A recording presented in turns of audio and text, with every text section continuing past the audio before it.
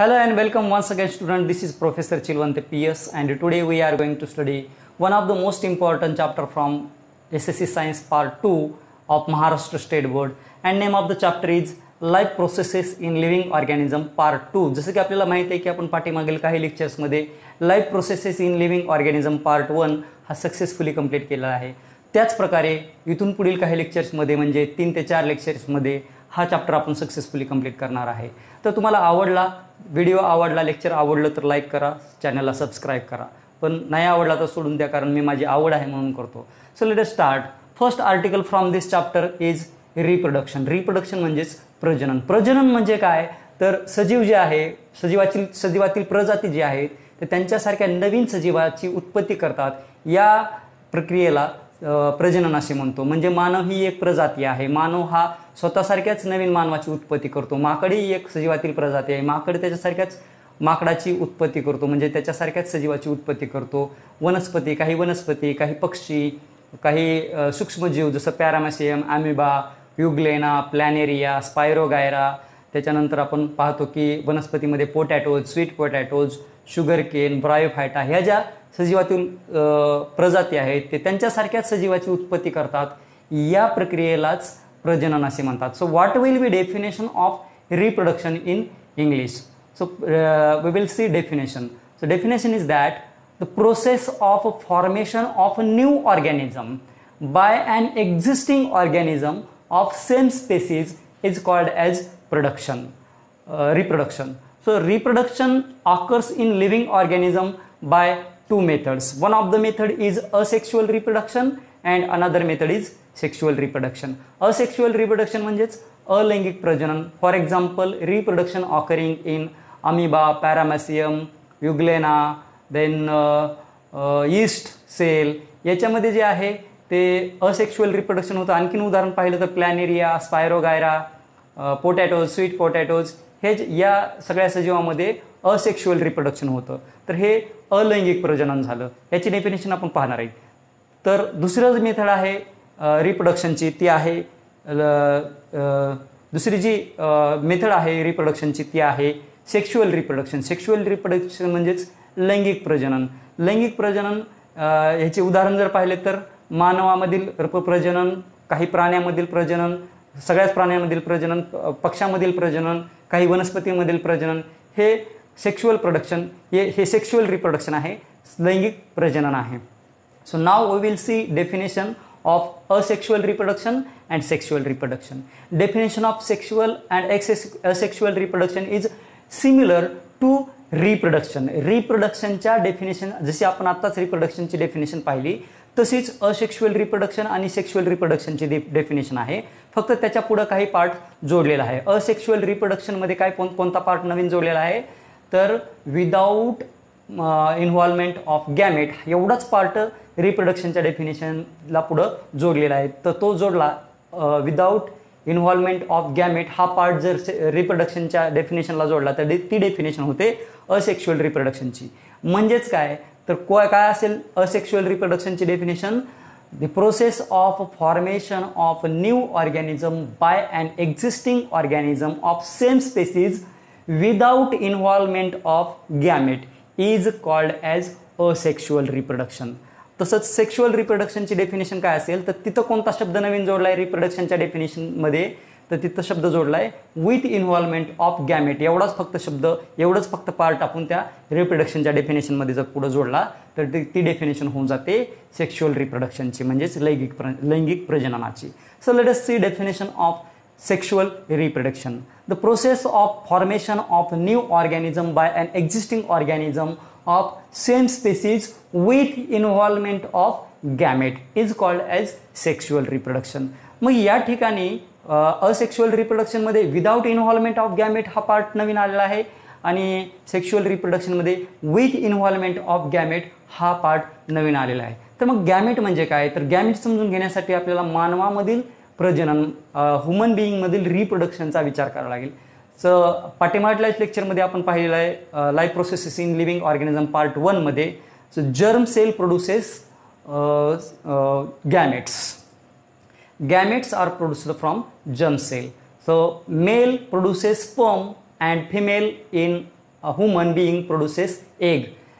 Sperm of male is called as male gamete and egg of female is called as female gamete. या दोघांना मिळून काय म्हणणार? Gamete. मेलचा sperm आणि फिमेलचा egg या दोघांना मिळून काय म्हणणार? गॅमेट. तर मानवामधील प्रजनन होण्यासाठी या गॅमेटची आवश्यकता असते. म्हणून सेक्शुअल रिप्रोडक्शन मध्ये गॅमेटची आवश्यकता असते. म्हणून विथ इन्व्हॉल्वमेंट ऑफ गॅमेट हा पार्ट तिथं नवीन आलेला आहे. परंतु असेक्शुअल रिप्रोडक्शन मध्ये गॅमेटचं इन्व्हॉल्वमेंट नसते, गॅमेटचा सहभाग नसतो. म्हणजेच तिथं एक पॅरेंट असतो. तर ह्या झाल्या asexual what is asexual reproduction and what is sexual reproduction. तर इन डिटेल आपण याला पाहणार आहेत. याचे टाईप्स सब टाईप्स काय आहेत, ह्याचे असेक्शुअल रिप्रोडक्शनचे सब टाईप्स काय आहेत, त्याचे एक्झाम्पल्स काय आहेत, त्यांच्यामध्ये कसं प्रजनन होतं, how reproduction occurs in asexual category, how reproduction occurs in sexual category. In detail we will see in further part. But before going to further part, we have to differentiate between asexual reproduction and sexual reproduction. अलैंगिक प्रजनन आणि लैंगिक प्रजनन याच्यामध्ये आपल्याला फरक स्पष्ट करायचा आहे, डिफरन्शिएट करायचं आहे. So first difference in asexual reproduction is that it occurs, means asexual reproduction occurs without involvement of gamete. This is the first difference. तिकडच्या साईडमध्ये काय येईल, सेक्शुअल रिप्रोडक्शनच्या साईडमध्ये काय येईल, तर it occurs means sexual reproduction occurs with involvement of gamete. हा पहिला फरक झाला. कोणता पहिला फरक झाला? Without involvement, it occurs without involvement of gamete and it occurs with involvement of gamete. हा पहिला फरक झाला. तर दुसरा फरक काय होईल, तर जसं आपण आत्ताच पाहिलं की गॅमेट प्रोड्यूस होण्यासाठी, to produce gamete, to make involvement of the gamete, 2 parents R required. म्हणजे ह्युमन बिईंगचं आपण उदाहरण आताच पाहिलं की ह्युमन बिईंगमधील मेल आणि फिमेल हे मेल गॅमेट आणि फिमेल गॅमेट प्रोड्यूस करतात आणि ते इन्व्हॉल्व होतात. त्या प्रोडक्शनला आपण सेक्शुअल रिप्रोडक्शन म्हणतो. मग गॅमेट प्रोड्यूस होण्यासाठी गॅमेट इन्व्हॉल्व होत असेल तर गॅमेटचं प्रोडक्शन व्हायला पाहिजे. गॅमेटचं प्रोडक्शन करण्यासाठी 2 पॅरेंटची आवश्यकता असते, मेल आणि फिमेलची. So sexual reproduction is biparental reproduction. It is a biparental reproduction. Sexual reproduction is biparental reproduction because 2 parents are involved in that reproduction. That is called as sexual reproduction. इकडं asexual reproduction मध्ये gamete involve नसतात, गॅमेटचा सहभाग नसतो, त्यामुळे 2 पॅरेंटची तिथं आवश्यकता नसते. So it is a युनिपॅरेंटल reproduction. म्हणजे हा दुसरा फरक काय आला. So asexual reproduction is uniparental reproduction and sexual reproduction is biparental reproduction. तिसरा फरक काय असेल, third difference. What will be third difference? ज्या ठिकाणी गॅमेट्स इन्व्हॉल्व असतात त्या ठिकाणी आपल्याला माहिती आहे gamete, how gametes R produced. पाठीमागील लेक्चरमध्ये पार्ट 1च्या लेक्चरमध्ये आपण पाहिलं gametes R produced from germ sale. Germ सेलपासून gamete produce होतात. जर्म सेलचं डिव्हिजन होतं. जर्म सेलचं डिव्हिजन झाल्यानंतर 4 डॉटर सेल तयार होतात. जर जर्म सेल मेलचा असेल तर 4 स्पर्मचे सेल तयार होतात आणि तो जर जर्म सेल फिमेलचा असेल तर 4 एग सेल तयार होतात. अशा प्रकारे gametes R produced from germ sale. तर तिसरा डिफरन्स काय असेल, तर sexual reproduction occurs with the help of germ sale. आणि इकडं असेक्शुअल रिप्रोडक्शनमध्ये गॅमेट्स नसतात, त्यामुळे जर्म सेल नसणार आहे. तर कुठला सेल असेल, तर तिकडं असेल, इकडे असेक्शुअल रिप्रोडक्शनमध्ये असेल somatic sale. So third difference is that asexual reproduction occurs with the help of somatic sale and in sexual reproduction occurs with the help of germ sale. आणि आता याच्या पुढचा पार्ट आपल्याला माहिती आहे, इथं आपल्याला बरंचसं नॉलेज पाठीमागल्या चॅप्टरचं लागतं इथं. तर सोमॅटिक जर्म सेलचं डिव्हिजन कुठल्या टाईपनं होतं, सोमॅटिक सेलचं डिव्हिजन कुठल्या टाईपनं होतं, हा पुढचा चौथा डिफरन्स आहे. Fourth difference will be that the asexual reproduction occurs with the help of mitotic type of sale division. कारण सोमॅटिक सेलचं सेल डिव्हिजन हे mitosis type of sale division होतं आणि जर्म सेलचं डिव्हिजन हे meiosis type of sale division होतं. म्हणून fourth difference काय असेल, तर asexual reproduction occurs with the help of mitotic type of sale division and in sexual reproduction occurs with the help of meiosis type of cell division. आता याच्या पुढचाही पार्टसाठी आपल्याला पाठीमागल्या चॅप्टरचंच knowledge पाहिजे पाचव्या डिफरन्ससाठी. पाचवा डिफरन्स काय आहे तर mitosis type of sale division होताना जेनेटिक रिकॉम्बिनेशन होत नाही. एका सेलपासून 2 सेल तयार होतात, पण दोन्ही सेलमध्ये किती क्रोमोझोम असतात? 46 क्रोमोझोम असतात. तिथं जेनेटिक रिकॉम्बिनेशन होत नाही. So in mitosis type of in asexual reproduction there is no genetic recombination. Genetic recombination doesn't occur in asexual reproduction. परंतु तिकडे जर पाहिलं सेक्शुअल रिप्रोडक्शनमध्ये तर आपल्याला माहिती आहे meiosis type of sale डिव्हिजनमध्ये germ सेलचं sale division होताना 4 डॉटर सेल तयार होतात. 4 डॉटर सेलमध्ये किती क्रोमोझोम असतात तर 23 क्रोमोझोम असतात, म्हणजे एन नंबर ऑफ क्रोमोझोम असतात. आणि त्याचं sale division meiosis type of sale division पाहताना इन डिटेल आपण पाठीमागं पाहिलेलं आहे. तर त्या ठिकाणी जेनेटिक रिकॉम्बिनेशन होतं. म्हणून पाचवा महत्त्वाचा डिफरन्स कोणता आहे? In asexual reproduction genetic recombination doesn't occur. In sexual reproduction genetic recombination occurs. हा पाचवा डिफरन्स झाला. सहावा डिफरन्स काय असेल तर याच्यामध्ये असेक्शुअल रिप्रोडक्शन जे आहे ते फास्ट प्रोसेस आहे आणि सेक्शुअल रिप्रोडक्शन जे आहे ती स्लो प्रोसेस आहे. हा सहावा डिफरन्स झाला. आणि सातवा डिफरन्स काय असेल तर त्याचे एक्झाम्पल्स असतील. Examples of asexual रिप्रोडक्शन्स R reproduction occurring in amoeba, पॅरामेसियम, युग्लेना, then spirogyra, planaria, then bryophyta, potatoes, sweet potatoes, sugarcane. Those are the examples in which asexual reproduction occurs. And towards that side in sexual reproduction, examples are human, all animals, all birds, some plants. In those living organism, sexual reproduction occurs. तर हे सगळे difference झाले. जसं की आपण आत्ताच पाहिलं reproduction occurs in living organism bye 2 methods. One of the method is asexual reproduction, याची डेफिनेशन पाहिली, एक्झाम्पल पाहिजे. Another method is sexual reproduction, याची डेफिनेशन पाहिली, त्याचे एक्झाम्पल्स पाहिले, या दोघांचा डिफरन्स पाहिला.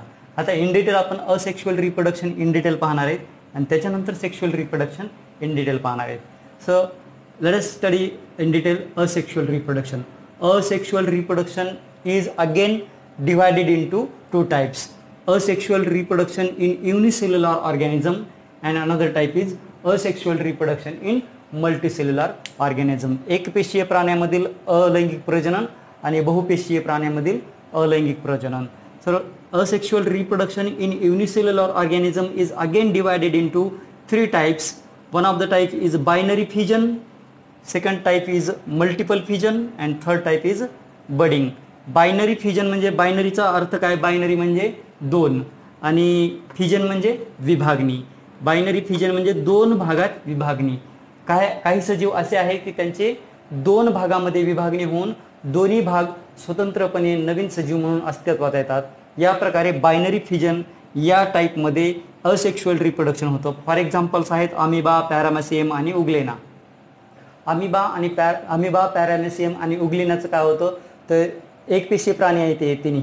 त्याचं एकपेशीय प्राण्याचं 2 भागामध्ये विभाजन होऊन सेल डिव्हिजननं 2 भागामध्ये विभाजन होऊन 2 डॉटर सेल तयार होतात आणि ते दोन्ही डॉटर सेल नवीन सजीव म्हणून अस्तित्वात येतात. So this is a binary fission.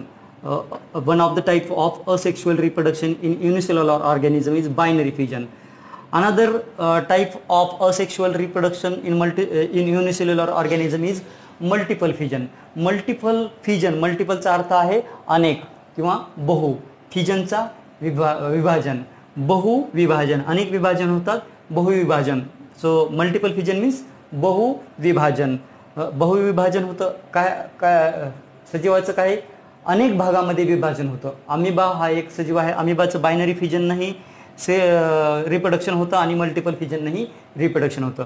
अमिबाचं काय होतं अनेक भागामध्ये विभाजन होतं. मल्टिपल फिजन होतं, अनेक भागामध्ये विभाजन होतं आणि प्रत्येक भाग हा नवीन अमिबा म्हणून अस्तित्वात येतो. अशा प्रकारे मल्टिपल फिजननं अमिबाचं असेक्शुअल रिप्रोडक्शन होतं. आणि तिसरा टाईप आहे असेक्शुअल रिप्रोडक्शनचा बडिंग. ईस्ट सेलमध्ये बडिंग या टाईपनुसार, या प्रकारानुसार असेक्शुअल रिप्रोडक्शन होतं. ईस्ट सेल, अमिबा, पॅरामेसियम, युग्लिना हे सगळे युनिसेल्युलर ऑर्गॅनिझम आहेत. त्याच्यामध्ये बायनरी फिजन, मल्टिपल फिजन आणि बडिंग या टाईपनुसार रिप्रोडक्शन होतं. तर ईस्ट सेलमध्ये बडिंग म्हणजे काय? बडिंग म्हणजे कलायन. कलायन म्हणजे जसं आपल्याला डोक्याला जर मार लागला तर तिथे एक टेंगुळ येतो, फुगवाटा येतो, फुगवाटा येतो, त्याला आपण बडिंग म्हणतो किंवा कलायन म्हणतो. तसंच ईस्ट सेलला एका विशिष्ट ठिकाणी असे कलायन येतं, फुगवाटा येतो, तो फुगवाटा सेपरेट होऊन नवीन ईस्ट सेल म्हणून अस्तित्वात येतो. अशा प्रकारे बडिंग या टाईपनुसार युनिसेल्युलर ऑर्गॅनिझम ईस्ट याच्यामध्ये असेक्शुअल रिप्रोडक्शन होतं. इन डिटेल आपण पाहणार आहे. Binary fission. Now binary fission is again divided into 3 types depending on their position of axis of division. तर आपण आताच पाहिलं की बायनरी फिजनमध्ये एकपेशीय सजीवाचं 2 भागामध्ये विभाजन होतं. 2 भागामध्ये विभाजन होताना जो विभाजन होणारा प्लेन आहे तो प्लेनचा उभा आहे का, आडवा आहे का, कसा आहे, याच्यानुसार त्याचे टाइप्स केलेले आहेत. सिंपल बायनरी फिजन एक्झाम्पल आहे, आम्ही इन डिटेलमध्ये पाहणार आहेत. ट्रान्सफर बायनरी फिजन त्याचं एक्झाम्पल आहे पॅरामेसियम. ट्रान्सफर म्हणजे आडवी विभाजने होती, तर पॅरामेसियममध्ये आडवं विभाजन होऊन रिप्रोडक्शन होतं, त्यामुळे ट्रान्सवर्स बायनरी फिजन म्हणतात त्याला. युग्लिनामध्ये लॉन्जिट्युडनल म्हणजे उभं विभाजन होतं, त्यामुळे त्याला लॉन्जिट्युडनल बायनरी फिजन म्हणतात. So let us study simple binary fission. First simple binary fission. We will study simple binary fission. Simple binary fission occurs in amoeba. Amoeba is unicellular organism, and in amoeba asexual reproduction occurs by simple binary fission. Amoeba हा एकपेशीय प्राणी आहे. अमिबाचं simple binary fission मधून reproduction होतं. तर ते कसं होतं, तर अमिबा कसा आहे, अमिबाला हा विशिष्ट आकार नसतो. हा सपोज अमिबा आहे, तर अमिबाला विशिष्ट आकार नसल्यामुळं त्याचं कुठल्याही प्लेनमधून विभाजन होतं, 2 भागामध्ये विभाजन होतं. Amoeba is divided into 2 parts and 2 daughter cells R produced. Each daughter sale exist in as a new amoeba. ह्या अमिबाचं उभ्या भागामध्ये विभाजन होऊ शकतं, आडव्या भागामध्ये होऊ शकतं, इन्क्लाइंड असं इकडेही विभाजन होऊ शकतं, कुठल्याही भागामध्ये विभाजन होऊ शकतं, कारण त्याला विशिष्ट आकार नाही. Due to lack of specific shape, amoeba gets divided in any plane and 2 new daughter cells are produced. Each daughter cell exists as a new amoeba. तर त्याच्यामुळे त्याला सिंपल बायनरी फिजन म्हणलेलं आहे. सिंपल कशामुळे म्हणलं आहे की त्याचं विभाजन कुठल्याही प्लेनमध्ये होतं. Due to lack of specific shape, amoeba gets divided in any plane. That's why it is called as simple binary fission. तर ते कसं होतं पाहूया. हा आहे अमिबाचा nucleus. So first nucleus start to get divide into 2 parts. This nucleus start to get divided into 2 parts, and this nucleus separate from each other, as well as this cytoplasm also separate from each other. This cytoplasm also separate from each other. हा sale आहे अमिबाचा. पहिल्यांदा सेलचं division होतं आणि त्याच्यानंतर या सायटोप्लाझमचं सुद्धा division होतं. हा असा सायटोप्लाझम जो आहे त्याचं डिव्हिजन होतं, आणि इकडे एक नवीन सेल, हा अमिबाचा नवीन सेल याच्यापासून तयार होतो, आणि याच्यापासून हा नवीन सेल तयार होतो. In this way amoeba gates divided into 2 parts along any plain and produces 2 daughter sale. Each daughter cell exists as a new amoeba and produces 2 amoebas. अशा प्रकारे सिंपल बायनरी फिजन अमिबामध्ये होतं. So now let us C transverse binary fission. Transverse binary fission. Transverse binary fission name itself suggests that division occurs across the length. हा आहे पॅरामेसियम. Transverse binary fission कशामध्ये होतं, तर पॅरामेसियममध्ये होतं. तर पॅरामेसियम आपल्याला माहिती आहे, पॅरामेसियमचा आकार असा आहे, हा जवळपास चप्पलसारखा आकार असतो, आपल्याला माहिती आहे. This is the paramecium.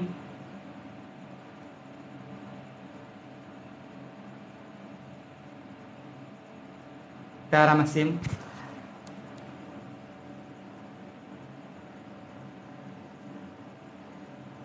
हा पॅरामेसियम आहे. या पॅरामेसियमचा ट्रान्सवर्स असं ह्याचं उभं होत नाही, तिरकं होत नाही, फक्त ह्याचं स्पेसिफिक प्लेनमध्ये ह्याचं डिव्हिजन होतं. बायनरी फिजन होतं म्हणजे दोन भागामध्ये विभाजन होतं. So this पॅरामेसियम gates divided into two parts across the length. So it is called as transverse binary fission. So how it text place? It takes place like this one.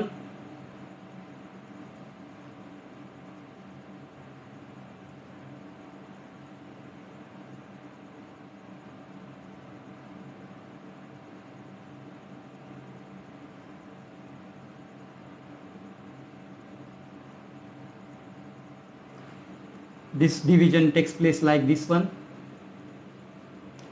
This is divided across this length. आडवं विभाजन होते याचं. आडवे विभाजन झाल्यामुळं हा इकडं part जातो, हा असा पार्ट जातो, इथं हा पार्ट येतो असा.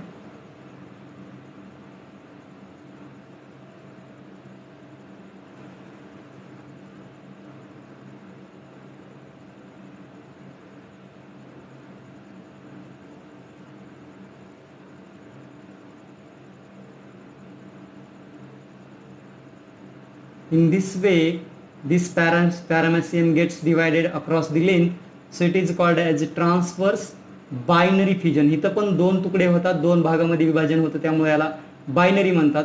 आणि ट्रान्सवर्स का म्हणतात? Due to division across the length, so it is called as transverse, and again get divided into two parts, so it is called as transverse binary fission. In this way, in paramecium, with the help of transverse binary fission, asexual reproduction occurs, and again this paramecium is unicellular organism.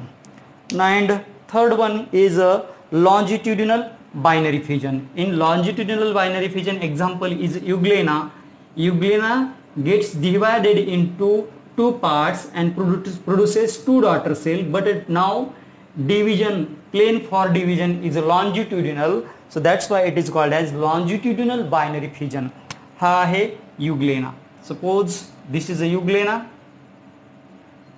Euglena gets divided into two parts. Euglena.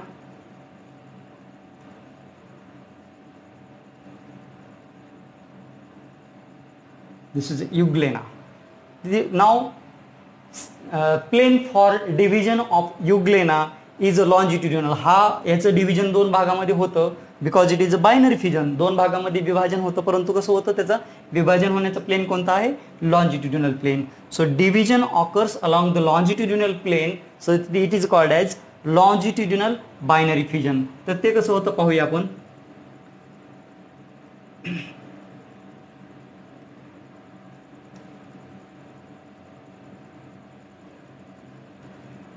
This is a cell of euglena. Euglena is again unicellular. First, this nucleus start to get divided into two parts.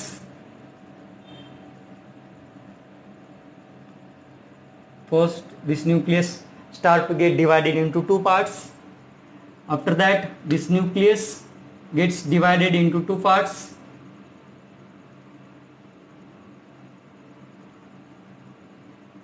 This nucleus gets divided into two parts.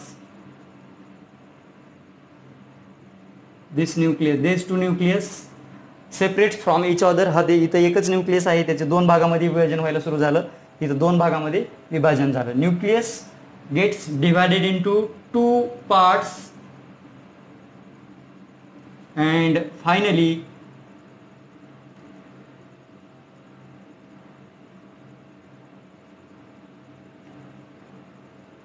this cytoplasm of this euglena also start to get divided into two parts.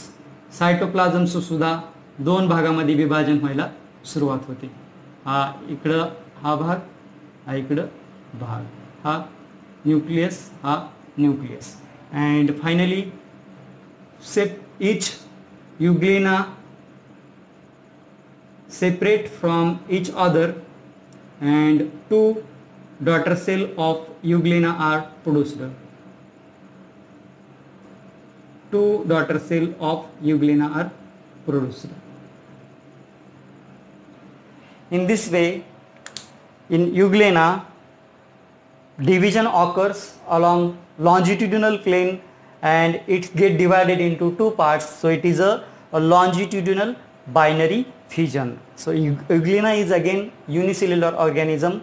So with the help of longitudinal binary fission in euglena, asexual reproduction occurs. This way we have seen binary fission, one of the type of asexual reproduction in unicellular organism.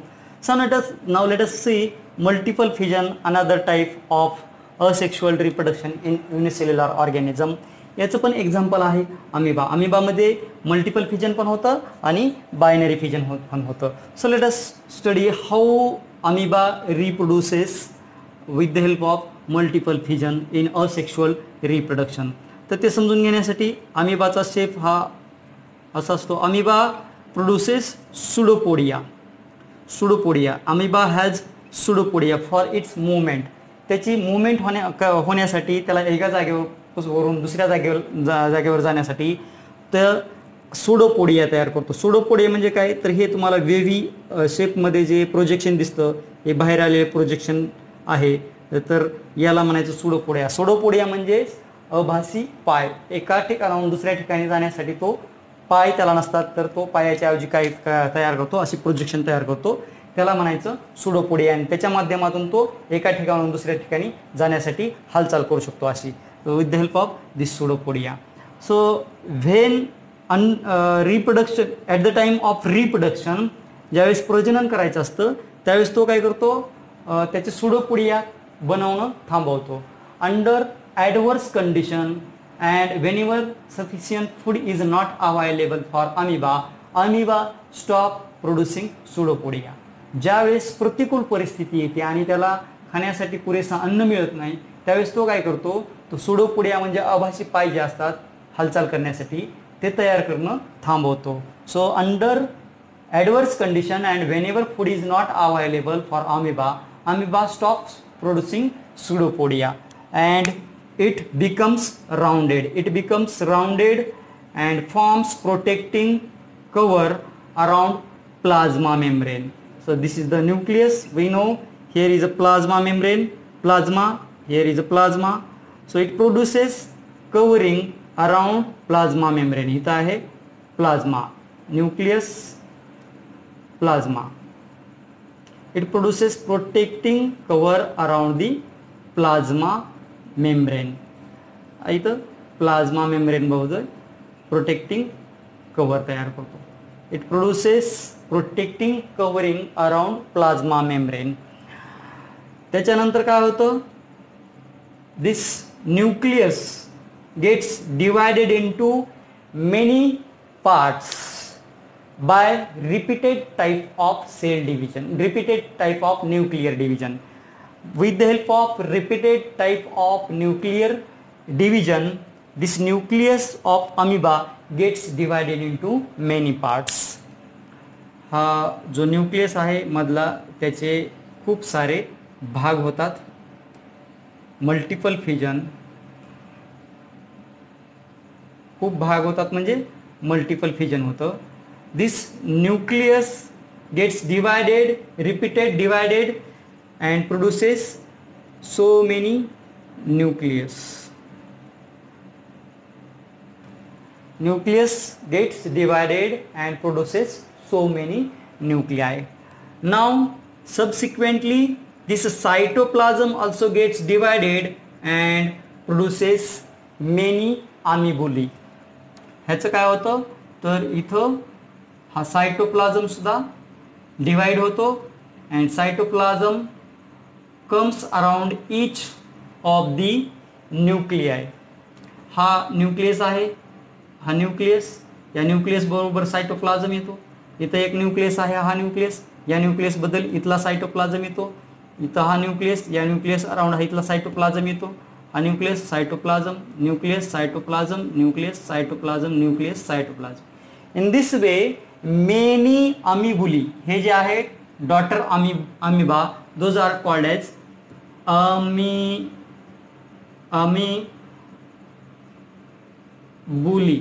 amibuli.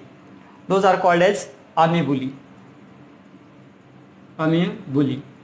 Daughter amoeba are called as amibuli. Many amibulis are produced.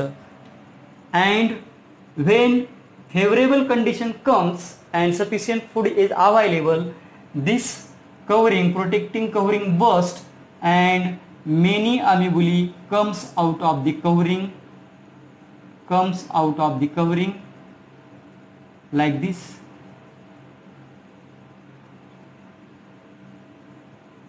Comes out from the covering, and each amibuli is now exist as a new amoeba. प्रत्येक अमिबुली बाहेर पडेल आणि त्याच्यापासून नवीन amoeba produce होईल. So let us see once again. Under adverse condition and whenever sufficient food is not available, amoeba stop producing pseudopodia and becomes rounded. It produces protecting covering around plasma membrane, and after that nuclei gets divided into many parts by repeated nuclear division, and many nuclei are produces. So this encysted amoeba is called as cyst. This encysted amoeba is called as cyst. Many nuclei are produced by repeated nuclear division, and subsequently cytoplasm also get divided, and cytoplasm comes around each of the nuclei, and this cyst breaks and many amibuli comes out of the cyst under favorable condition whenever sufficient food is available, and each amibuli survive as a new amoeba. In this way amoeba produces, in amoeba reproduction takes place. Amoeba is again unicellular organism, so in multiple fission in amoeba asexual reproduction occurs in this way.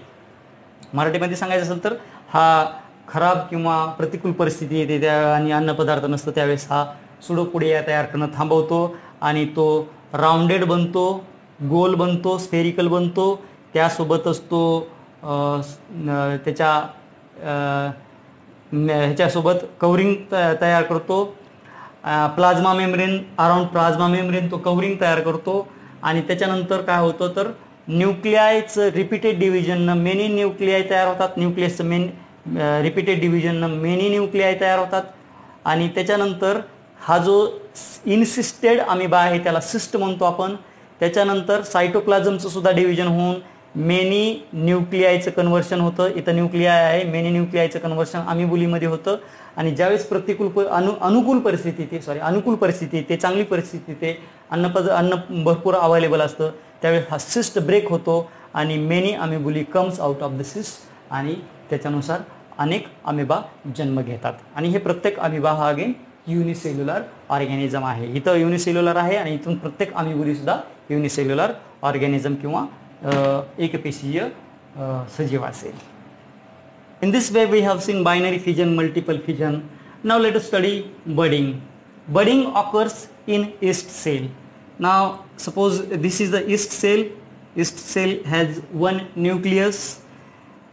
At the time of reproduction, this nucleus gets divided into two parts. This nucleus gets divided into two parts.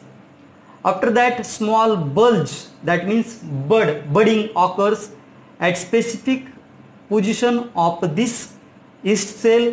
yeast cellच्या न्यूक्लियसचं दोन भागामध्ये विभाजन होतं. त्याच्यानंतर फुगवटा एका विशिष्ट ठिकाणी yeast cellच्या विशिष्ट ठिकाणी फुगवटा येतो, आणि त्याला आपण बडिंग म्हणतो किंवा कलाइन म्हणतो. असा फुगवटा येतो. इथं हे दोन विभाजन झालेले न्यूक्लियस आहेत. One of the daughter nuclei, याला दोन, ह्या एका न्यूक्लियस पासून जो दोन न्यूक्लियस तयार झालेत त्याला डॉटर न्यूक्लियस म्हणतो आपण. So one of the daughter nucleus gets enters in the bud or enters in the bulge. या बल्ज मध्ये एक डॉटर न्यूक्लिया जातो and subsequently this bud or this bulge, you can say bud, get separated. हा बड आहे, हा बड जो आहे तो सेपरेट होतो आणि नवीन ईस्ट सेल अस्तित्वात येतो. असं हे parent sale, this is called as parent sale आणि हे डॉटर सेल. आणखी एकदा पहा, हा ईस्ट सेल आहे. ईस्ट सेलला एक न्यूक्लियस आहे. दिस nucleus gates divided into 2 parts, produces 2 daughter nuclei. हे 2 डॉटर न्यूक्लिया तयार झाल्याच्या नंतर एका विशिष्ट ठिकाणी ईस्ट सेलला फुगवटा येतो. That is called as budding.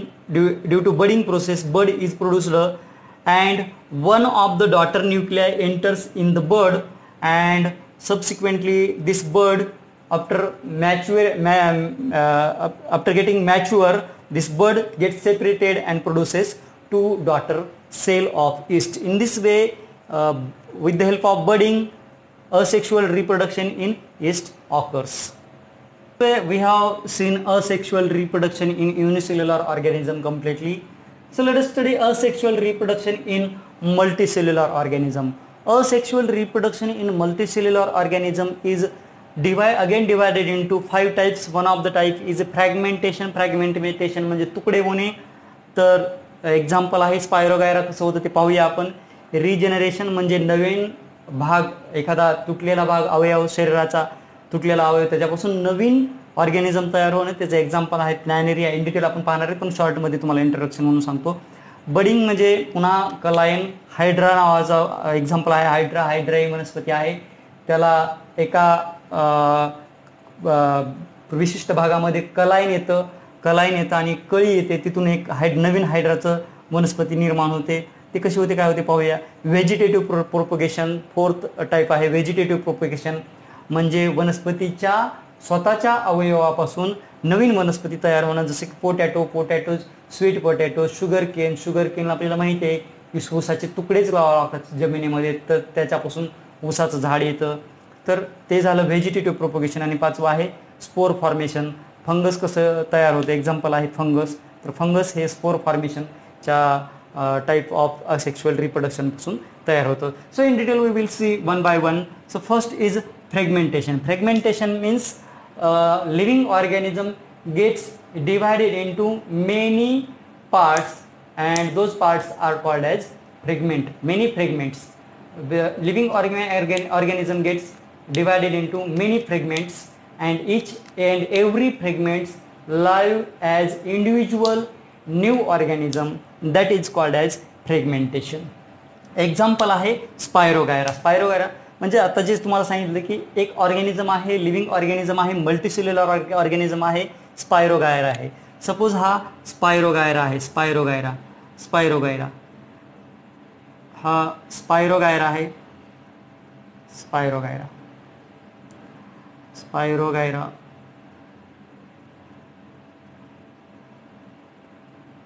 Spirogyra when sufficient food, that means sufficient nutrient and sufficient water is available, it gets divided into many fragments.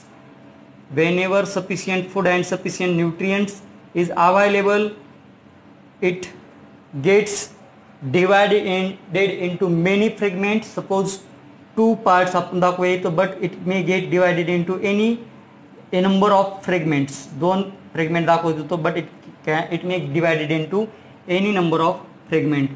आणि हा जो तुकडा झालेला आहे, हा फ्रॅगमेंट जो झालेला आहे, तो नवीन स्पायरोगायरा म्हणून अस्तित्वात येतो. So in this way this Spirogyra reproduces.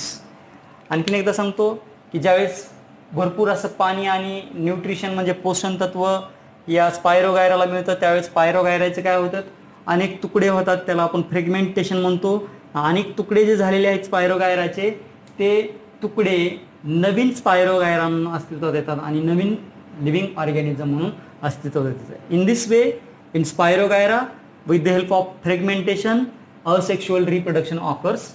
Again, Spirogyra is multicellular organism, therefore this is a asexual reproduction in multicellular organism. Now planaria, second one is a planaria. पालीसारखा असा एक विशिष्ट प्राणी असतो, प्राणी पालीसारखा असतो जवळपास, planaria. This is called as planaria. जसं आपण पाहिलेलं आहे, पालची शेपटी जर तुटली, पालीला आपण मारायचा प्रयत्न केला तर पाल काय करते, त्याची शेपटी तोडून पळून निघून जाते. तर आपल्याला भास होतो की ते मेली, परंतु निघून जाते. तिची तुटलेली शेपटी जर आपण काही दिवसांनी पाहिली तर त्याच पालीला नवीन शेपटी आलेली असते.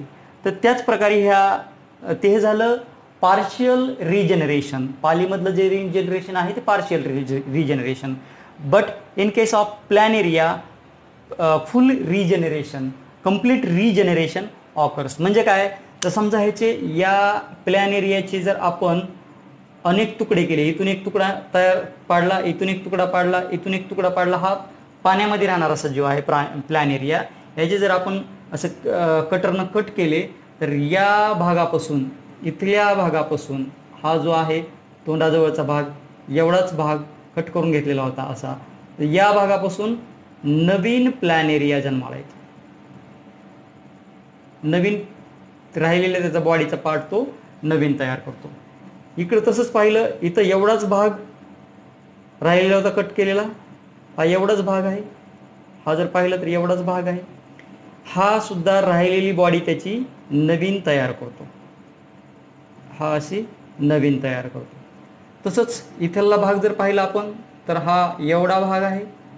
एवढ्या भागापासून राहिलेली बॉडी जी आहे प्लॅनेरियाची ती पूर्ण बॉडी रिजनरेट होते, नवीन तयार होते, रिजनरेट होते, नवीन तयार होते. तसेच याही भागापासून हा टेल म्हणजे खूप शेपटीचा भाग राहिलेला आहे, तर याच्यापासून सुद्धा नवीन प्लॅनेरियाची बॉडी प्रोड्यूस होते.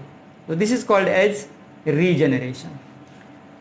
If we cut planaria in any number, each and every part of planaria regenerate remaining part of the body and new organism, new planaria exist, lives their life, and in this way planaria with the help of regeneration reproduces. This planaria is a multicellular organism. So in this way, in planaria with the help of regeneration asexual reproduction occurs. Planaria हा पाण्यामध्ये राहणारा प्राणी आहे. त्याचे तुम्ही जेवढे तुकडे कराल प्रत्येक तुकडा राहिलेली बॉडी तयार करतो, रिजनरेट करतो. So this is a regeneration in planaria. Next one is budding. Budding म्हणजे कलायन. बडिंग म्हणजे कलायन. So if this is a hydra, budding occurs in hydra.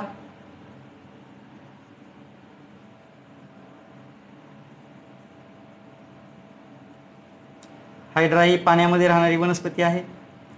Budding occurs in hydra. At the time of reproduction, budding occurs at specific part of the hydra. At specific part of the hydra, budding occurs.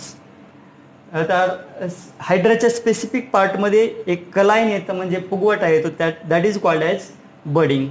This budding gradually increases and produces new hydra, new daughter hydra, produces new daughter hydra, and after its growth, after maturation of this daughter hydra, it gets separated and new hydra lives their life individually. अशा प्रकारे हायड्रापासून नवीन hydra तयार होतो. सुरुवातीला काय होतं, त्याच्या विशिष्ट भागावर फुगवटा येतो, कलायन येतं, त्या फुगवट्यापासून डॉटर हायड्रा तयार होतो. डॉटर हायड्राचं पूर्ण मॅच्युरेशन झाल्यानंतर, पालनपोषण झाल्यानंतर तो डॉटर हायड्रा सेपरेट होतो आणि त्याच्यापासून नवीन हायड्रा अस्तित्वात येतो. In this way with the help of budding hydra रिप्रोड्युसेस and this is a type of asexual reproduction in multicellular organism because this hydra is a multicellular organism. Next one is a vegetative reproduction. Reproduction with the help of vegetative part of plants like leaf, root, birds is called as vegetative propagation.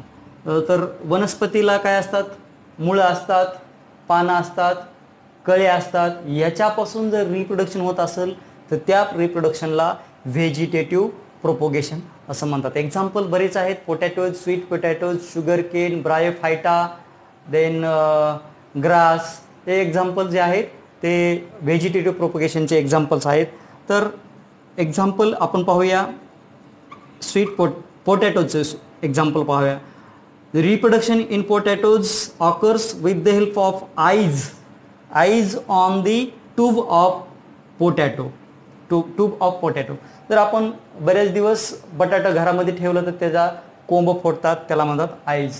तर त्या आईजपासून नवीन बटाट्याचं झाड तयार होतं आणि त्याला बटाटे येतात. तर अशा प्रकारे with the help of eyes reproduction occurs in case of potatoes. Now next example is sugar cane. We know sugar cane. This is a sugar cane.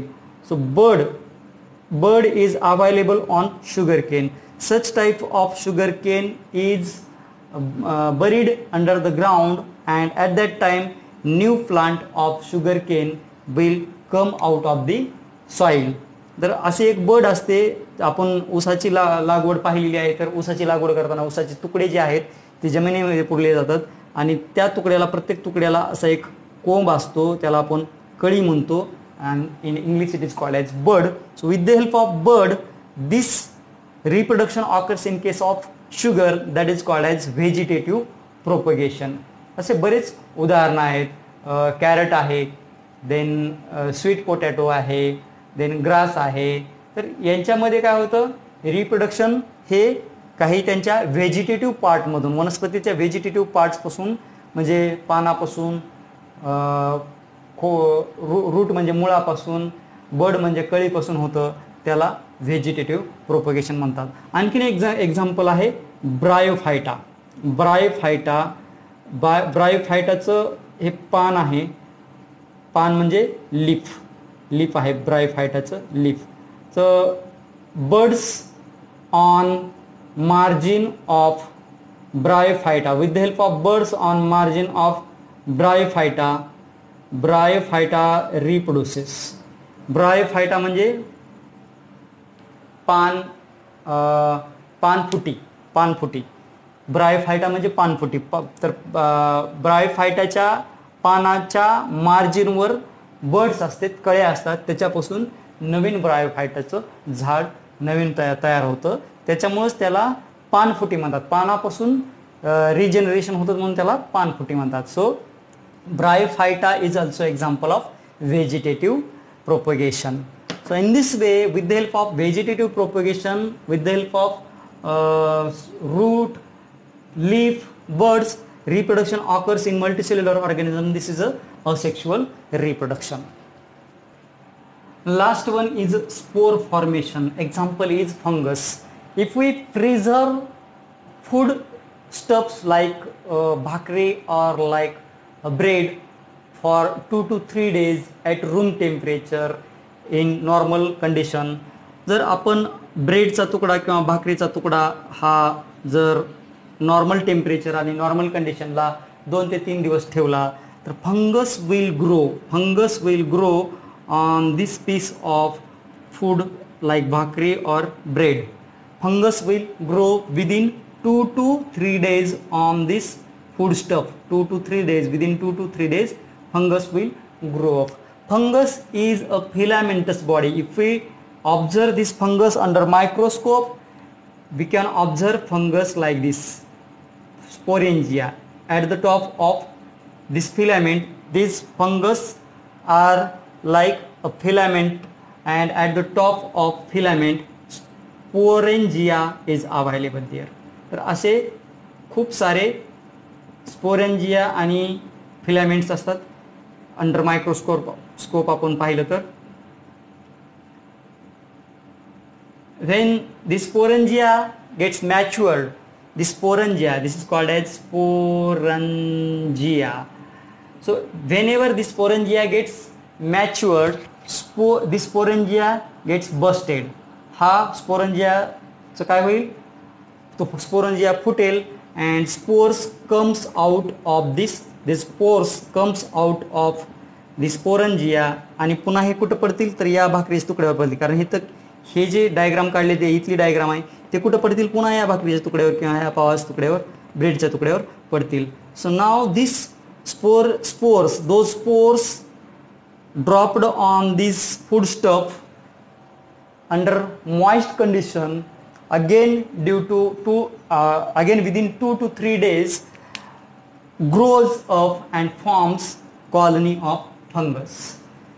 मराठीमधून पुन्हा एकदा सांगतो मी, पावाचा किंवा भाकरीचा तुकडा आपण 2-3 दिवस जर नॉर्मल टेम्परेचर आणि नॉर्मल कंडिशनला ह्युमिडिटीला ठेवला तर आपल्याला दिसतं की 2-3 दिवसानंतर त्याच्यावर बुरशी चढलेली दिसते. आपल्याला मराठीमध्ये आपण त्याला बुरशी म्हणतो. दिस is called as fungus. Fungus is produced on this piece of the bread or भाकरी.